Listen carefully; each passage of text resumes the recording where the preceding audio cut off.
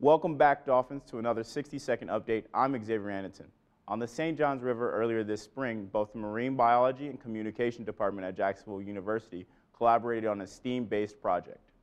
STEAM stands for Science, Technology, Engineering, Art, and Math.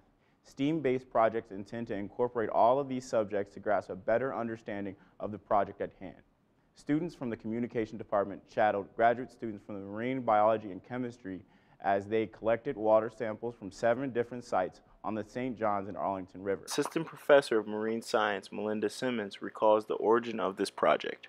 So Dr. Billmeyer-Fraser, myself, and Dr. Willett decided to team up so that we could collect valuable information about the state of the lower St. Johns River and have the communications team really help us get that information out to the public, educate more people, and really be the crux of our outreach component.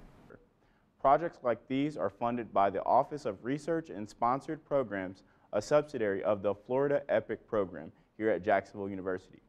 Both departments' efforts are not yet finished. Be on the lookout because a number of multimedia projects on this STEAM-based project are slated to release later this semester. Thanks for watching. For the Dolphin Channel News, I'm Xavier Anderton.